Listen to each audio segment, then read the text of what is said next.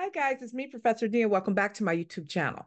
On this Kahoot, we're going to be covering shock. Now, before we get started, as always, I'm going to ask you to please support me and support this channel by liking this video. You're going to love it, so go ahead and give it a thumbs up now so you don't forget.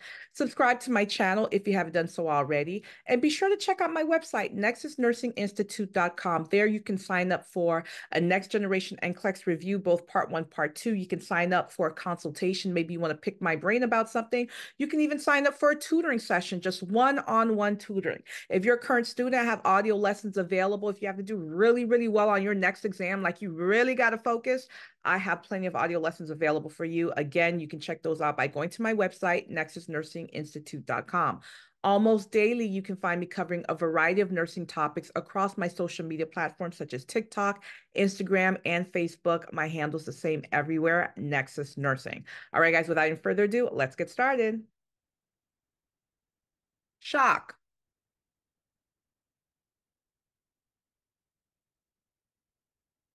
First question. Which of the following is the most common denominator in all forms of shock? Is it going to be large loss of blood? Is it decreased tissue perfusion? Is it tachycardia? Or is it decreased cardiac output? Which of the following is a common denominator in every single form of shock?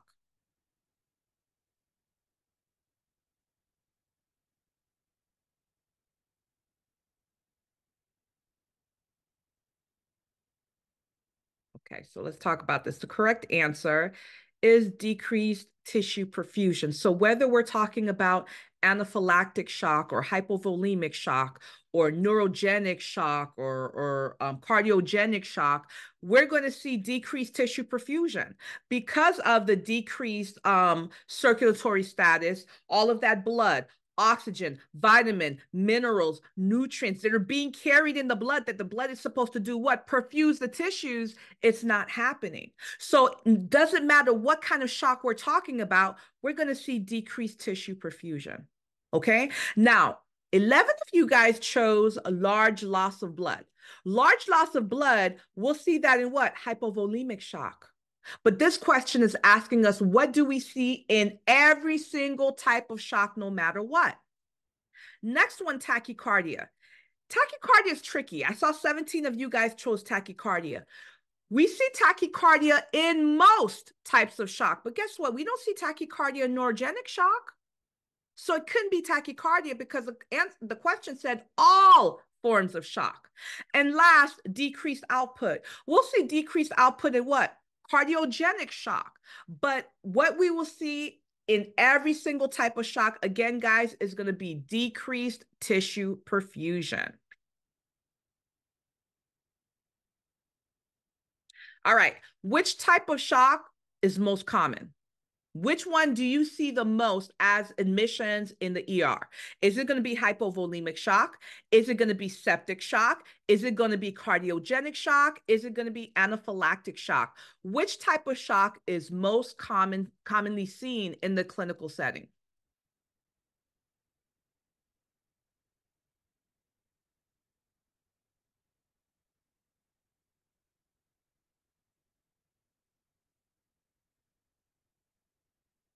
Wow, 29 of you guys chose septic. And actually, septic shock is the second most commonly seen. All right, so you were close. But the most commonly seen shock that you'll see in the clinical setting is hypovolemic shock. I want you to think about it. Why hypovolemic shock? Hypovolemic shock is shock from what? Blood loss. What do you get blood loss from? Trauma, a car accident, a fall, an injury, right? Anything that can cause trauma to those tissues or the bones and the patient's losing blood, they can go into hypovolemic shock. So it makes sense.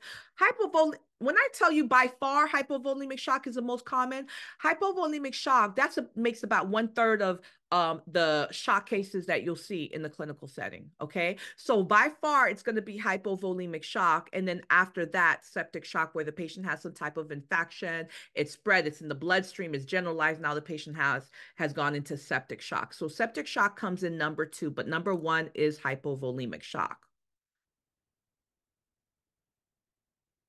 All right, which are early symptoms of toxic shock syndrome?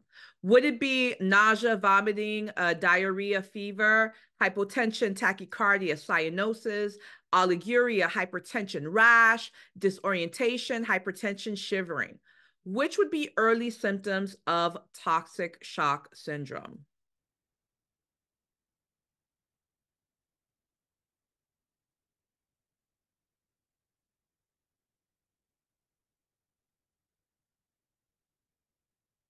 Wow, only 7 people chose the correct answer. Well, I'm happy I did this one. I might do a part two because you guys need to learn this stuff. So, guys, when you think of toxic shock syndrome, by the way, so toxic shock syndrome is it's rare, but it absolutely is a deadly complication of different types of bacterial infection that the patient may have. The most famous type of toxic shock syndrome, when you hear toxic shock syndrome, usually what you think of tampons, that is a risk that a person takes. If they use a tampon, you may end up getting toxic shock syndrome. Again, guys, like I said, this is not common. However, it is very lethal. It is very deadly. And something else about toxic shock syndrome, like I said, it's a complication of certain types of bacterial infections. Um, Early symptoms resemble the same symptoms we'll see in a patient who has influenza, those flu-like symptoms, such as the high temp, the fever, nausea, vomiting, diarrhea. Okay, so make sure you guys know those early symptoms of toxic shock syndrome. All right, what is the pathology of anaphylactic shock? Would it be increased intracranial pressure? Would it be increased arterial pressure? Would it be decreased cardiac output?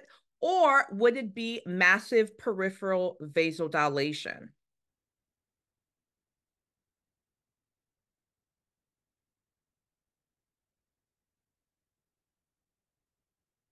You guys are doing great on the live. Just type in your answer if you couldn't get into the Kahoot. Very good. Most of you guys chose the correct answer, and it's massive peripheral vasodilation. Why? So now we're talking about anaphylactic shock. So what are we thinking about when we think about anaphylactic? We're thinking about allergy, except allergy time 1,000, right? Allergy on steroids, that's anaphylaxis. This is a lethal type of allergic reaction. Now, the pathology of anaphylactic shock, what happens is with that severe allergic reaction that the patient has, histamine's released. That histamine causes massive peripheral vasodilation. What do you think happens to the blood pressure? Decrease. Okay, so the patient has, like I said, massive peripheral vasodilation. We'll see decreased blood pressure. The skin will get flushed or get red, and you'll see tissue swelling. The code to get into the Kahoot is 344-5692, 344-5692. What's the most common pathology in cardiogenic shock? Is it increased cardiac output? Is it decreased cardiac output? Is it peripheral vasodilation or increased preload? And I actually gave you guys the answer when I was teaching about another one of the slides. So let's see if you guys remember what I said.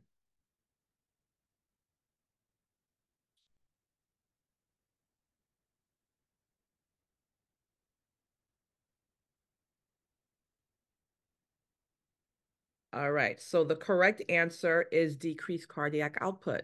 So what are we talking about in cardiogenic shock? Well, when you hear the word cardio, we know we're talking about what? The heart. Cardiogenic shock, it's the heart muscle. Remember, the heart is a muscle. It's the heart muscle itself that's not getting the blood. It's not getting the oxygen, vitamins, mineral, nutrients. It's being carried in the blood. The heart is what's suffering. And so what we're going to see, decreased cardiac output, right? When it comes to cardiogenic shock, the preload is increased and the afterload is what? Decreased. Okay. The most common pathology is going to be decreased cardiac output.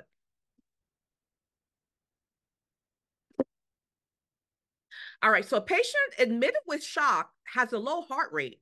When you're going through the patient's chart and you're looking at the medications, which drug do you suspect has caused this? bradycardia? Would it be a PPI? What does PPI stand for? Proton pump inhibitor. Would it be a beta blocker? Would it be an anticoagulant? Or would it be an antidepressant agent? So your patient admitted with shock has a low heart rate. We're seeing that heart rate less than 60. What drug do we suspect is causing that low heart rate?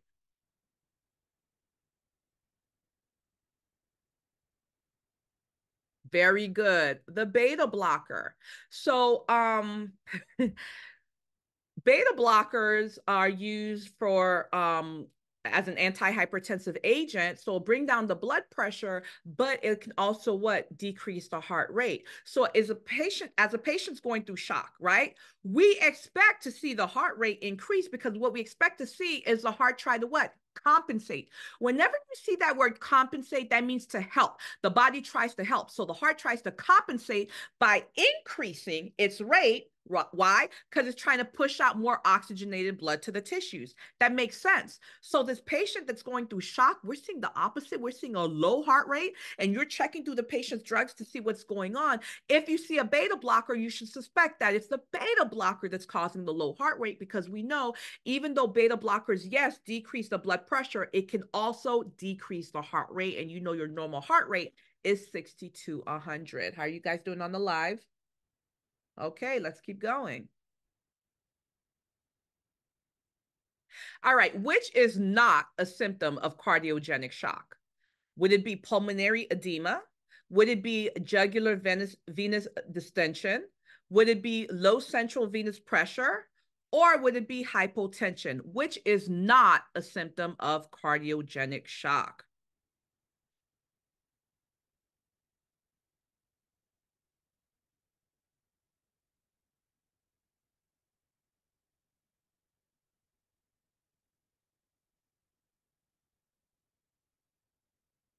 All right, only 10 of you guys chose the correct answer, which is low central venous pressure. So I want you guys to think about this, okay?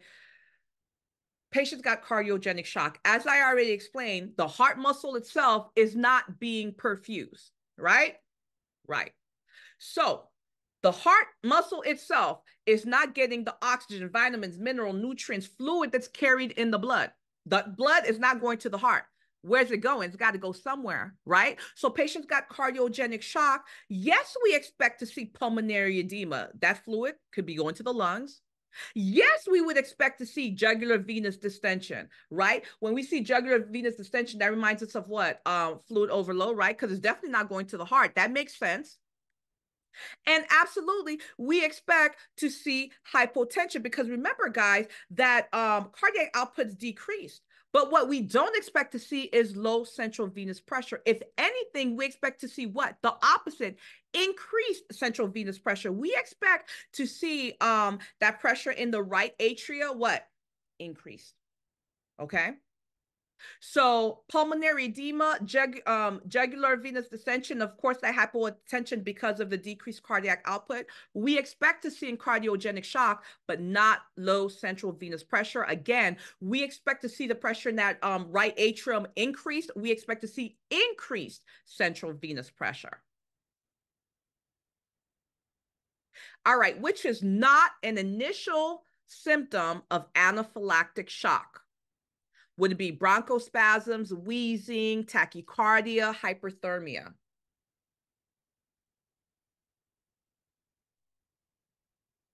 Which is not an initial symptom of anaphylactic shock?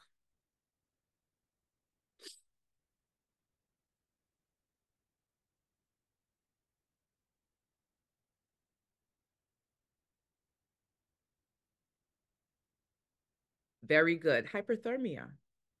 We wouldn't expect to see a patient develop a temper fever or fever in anaphylactic shock. We would see that when septic shock, right? But when it comes to anaphylactic shock, what are we talking about? Um, Deadly allergy. When you think of anaphylactic, I want you to think of a person with an allergy that is deadly, like it can kill them. So allergies time 1,000. So a patient with that's in anaphylactic shock, we would see bronchospasms, their throat can close up, their airway can close up on them. We could, excuse me, hear wheezing. What is wheezing? That is the sound of air trying to get through an obstructed airway. We may see tachycardia, increased heart rate higher than 100. Why? Because the heart's trying to compensate for the decreased oxygen or a lack of oxygen. All of those three, yes, we absolutely may see an anaphylactic shock, but not hyperthermia. That is not part of anaphylactic shock. Make sure you guys review the symptoms associated with the different types of shock. And the easiest way to do that, guys, is to go over the pathology, because if you try to memorize it, I promise you, when you get to your test, everything is going to be jumbled in your head. But if you can understand why something's happening, you're never going to forget, because it's not like you try to memorize, you actually understand why. So pathology is the key. If you're a current nursing student or you're in the pre-nursing, I'm telling you now, make sure you do well in pathology. Don't just try to slide and just pass. Make sure you do very, very well in pathology, because if you can understand patho, it's going to make your life a lot easier in the nursing program, because memorization does not work. You have to understand. All right. All are possible causes of hypovolemic shock except chest trauma, hip fracture, fat embolus, or dissecting aortic aneurysm. All could be possible causes of hypovolemic shock, except for what? What do you guys think?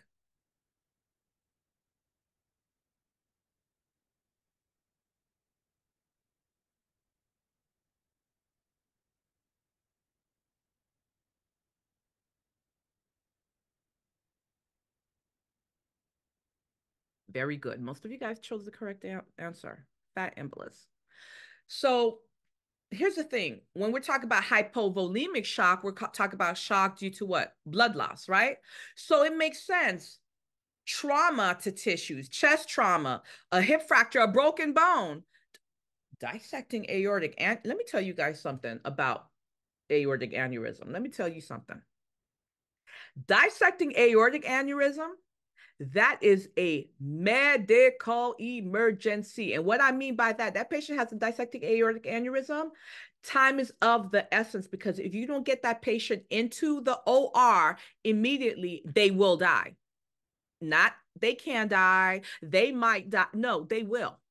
Okay. If you get a test question about a patient with an aortic aneurysm, they've got an abdominal aortic aneurysm, right? And you're assessing the patient, all of a sudden, blood pressure's down. All of a sudden, urine output decreased. All of a sudden, heart rate is up. You're seeing those signs and symptoms of shock. What do you think is happening? Dissecting aortic aneurysm. What are you going to do? Because the question is going to give you those signs and symptoms, and it's going to ask you what's going to be your nursing intervention. If you don't listen to anything else Professor D said to you on this live, guys, or on this video, listen to this. There is no amount of patient positioning, patient teaching, nursing intervention. There is nothing else that you can do for that patient at this time except for what? Pick up the phone and call the healthcare provider. Why? We need to get that patient into the OR. There's no more assessment that needs to be done. If they already told you this patient has an aortic aneurysm, right? And then they're giving you signs and symptoms of shock that this patient is now bleeding, that is now what? A dissecting aortic aneurysm. We got to get that patient into the OR. That's all you can do. So anyway, those three are all possible causes of hypovolemic shock, shock from blood loss. Why? Because any trauma to the chest, to the abdomen, to the femur, to the pelvis, guess what? Those body parts, those organs in those areas require lots of blood for survival. It requires lots of perfusion. So any trauma to those areas, guess what? Patient's going to be at risk for hypovolemic shock. Okay? All right. All right, so the use of IV steroids in the patient with septic shock may cause which effect? Would it be lower blood glucose levels, decrease systemic effects of inflammation, prevent thrombus formation, or increase vasoconstriction? So the use of steroids in the patient that has septic shock, what can it cause?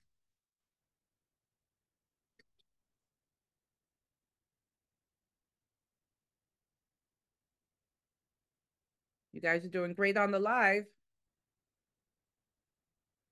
Very good.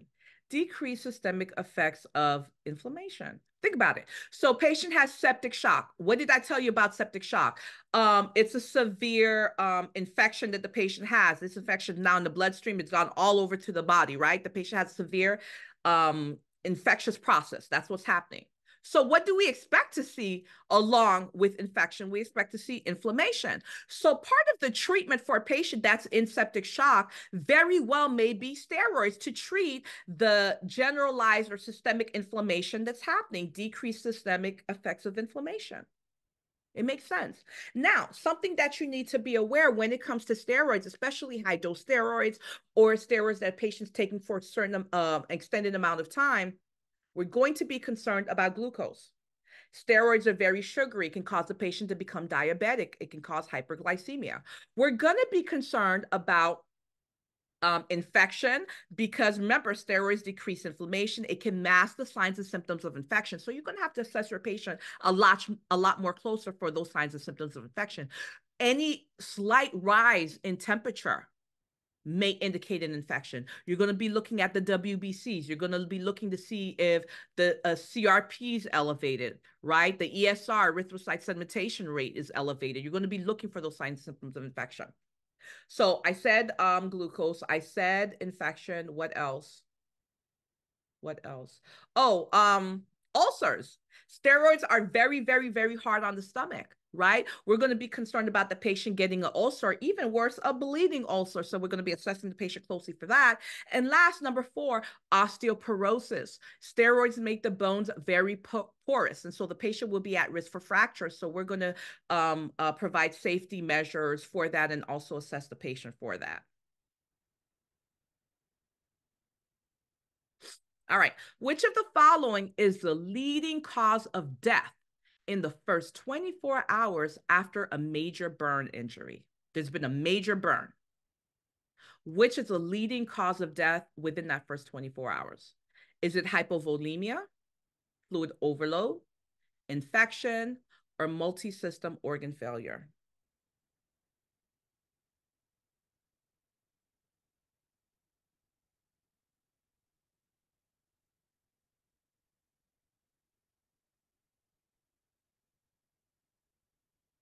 Very good. Hypovolemia. Within that first 24 hours, you have a huge fluid shift. So in the vessel, you have the blood, you have the plasma. The plasma portion of the blood, it is protein. Guess what protein does? Protein keeps the fluid within the vessels. Well, after there's been a major burn, that protein portion of the blood, the plasma, leaves. And guess what follows it? Fluid. So now you've got third spacing. And so this patient's looking swollen, right? They're like a balloon. They're swollen. They've got fluid in all the tissues everywhere, but they're dehydrated. Why are they dehydrated? Because the fluid that should have been in the vessels, so it can go to the tissues to perfuse, right? It's left the vessels. So guess what? This patient's dehydrated. So that first 24 hours, a very important, a priority nursing intervention is what? Fluid resuscitation. Okay. The other options, fluid overload. Patient can go into fluid overload as we're trying to um, um, give the patient fluids. We may accidentally overcorrect the problem. That's number 1. And number 2, as the body tries to compensate, when the patient goes through that phase, the fluid may go back into the vessels. And plus, we've been giving them IVs. Patient may go into fluid overload, but that's down the line, not within the first 24 hours. Infection, absolutely. Why infection, Professor D? Well, your skin is your first line of defense from bacteria, viruses, pathogens, right? All types of organisms. If the patient's had a major burn, that first line of defense has been altered. So the patient's at risk for infection. And of course, multi-organ system failure, because as those organs are not being perfused, guess what? They're going to shut down, starting with what? The kidneys. You're going to see urine output go down. Urine output should be at least 30 mLs per hour. Right. And so one of the ways you could tell that the patient's starting to get better, that those organs are starting to perfuse, you're going to see the urine output start to increase. All right, guys, we have one more. One more. which is an indication of the compensatory stage of hypovolemic shock. Is it narrow pulse pressure? Is it severe hypotension? Is it increasing lactic acid levels? Or is it increasing urine output?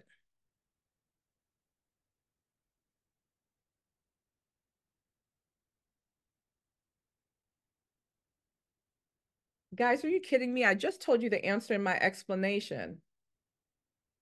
You can't be serious. I'm not going to go off. All right, let's talk about this. I just explained to you that as the body tries to compensate, right?